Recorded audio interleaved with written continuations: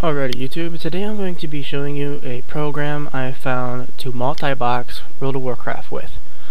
Some of you may be asking, well, can you get banned? The answer to that question is absolutely not. This is not a third-party program. This is a program designed to broadcast whatever key you are pushing on your keyboard to whatever appliance program you want, from multiple email messages to be exact. Say you're typing an email to the same person, but you have to send it out to multiple people and you don't have their email address, so you just type it in and it goes to another program. Or we use it here on World of Warcraft, where whatever you hit will broadcast to the other screen. I'm going to be showing you that today, and I will have a link in the description on a video on how to get the program you need for free. It is a paid program, and no, you won't get in trouble for getting it for free.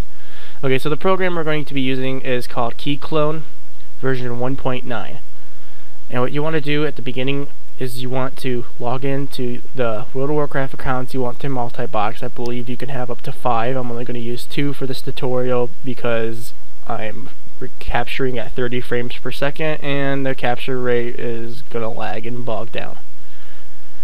Okay, so what we want to do first is log into both accounts.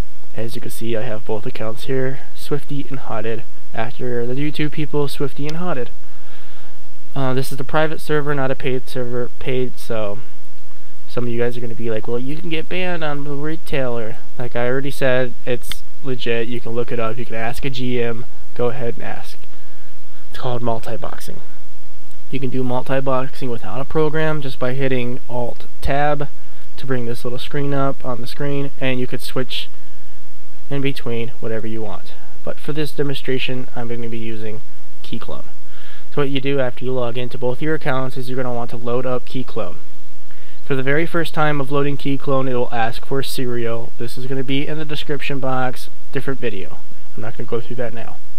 So here you get this, you just want to hit close. Okay, so you have this screen here. What you want to do is you want to load both the programs into this program. So you want to click add, click on the screen. Add, click on the screen. So now I successfully have both accounts in KeyClone, and you can demonstrate that by jumping. Well, she's not going to jump because she's on a horse. You can demonstrate that by jumping or saying hi. As you'll see over here, okay, /s.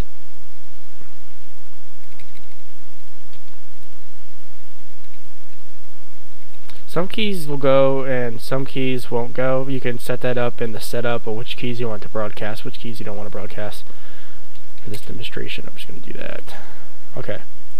And you can say hi, and it types over there, or GE, and it types over there. As you can see, I'm clearly on this box. If you don't believe me, there you go. Well, that's basically it. I'm going to go ahead and show you like some macros that I have set up for this. I have a warrior priest, and what I like to do for my warrior is have a macro set up for buffing and attacking. So this is my attack route. I do battle shot, then I charge, then thunder clap to keep the aggro on me. Then after that rotation, while I'm doing that, mind you, on my warrior, my priest is in follow mode, and he will be doing his buffs. He'll be giving me power word fortune, power word shield, and renew. And after I've done the thunderclap over here, I start with heroic strike, which is number 2, which starts my priest attacks, which is targeting my warrior, which is Swifty. Then he's going to assist Swifty whatever I'm targeting over here, and his cast is going to be Divine Plunge, Shadow Word Pain, and Mind Blast. And by the time I'm done clicking 2 on all that, they're dead. This is going to be a little tougher when I get to 80, 85, but I'll figure it out. There's also an add-on that I highly recommend. It's called Jamba, whatever it's called. And here you could do multiple things. For this demonstration, I'm going to maximize my screen so you can see what I'm talking about. Give it a few takes. It's gonna, yeah, come on, there you go.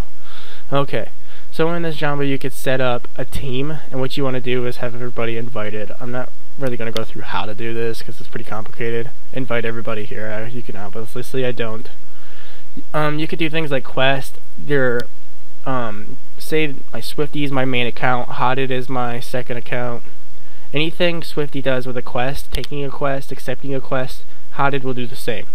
Turning in a quest, accepting a quest, taking the item. You could do chat to have your bot tune or your follower chat, combat, a merchant, item use, trade. You could sell stuff on your other account, or on your other account. You can have a taxi. Let me find taxi. That's follow. See, I have auto follow after combat, so I don't have to keep hitting 3, which resets my. If I hit 3 here, as you'll see, they both mount up, and she's on follow. And let's see if I can find that taxi, because that is very handy. Handy dandy. Here it is, under tune. Under tune, you'll have tune warnings.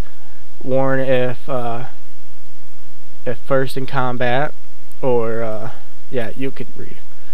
Taxi, this is for if I take a flight path, my bot will take the same exact flight path as I did. You don't even have to go over there and click the flight path guy. She'll be there, click it, and go, which is pretty neat. So yeah, that's pretty all for the tutorial of Keyclone version 1.9i. I'll have another video, like I said in the description. It'll actually be on the video itself. You can just click on it and go over there, and it'll show you how to get Keyclone version 1.9 for free. Thanks for watching. I hope you enjoyed, and other video is right around the corner.